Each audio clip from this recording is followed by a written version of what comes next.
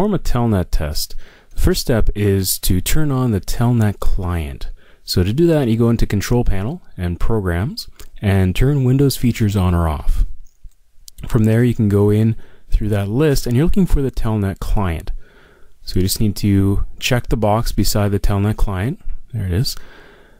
And hit OK. And that's going to turn on that feature. Now, once that feature is in place and ready to go, we'll bring up the command prompt.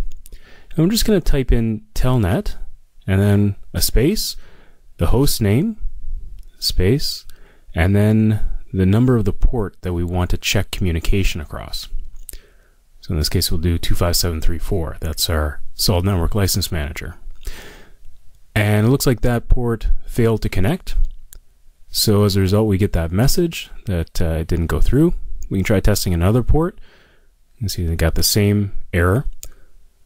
And let's try that again. And this time, let's actually put in the proper host name. So we can get that E that we forgot a second ago. This time, this should go through without any problems. So now I'll try 25734. And looks like that connected. So that's a successful Telnet. Whenever we see just a blinking cursor in the top left-hand corner, that tells us that that went through. And then you can just hit escape to get out of the Telnet.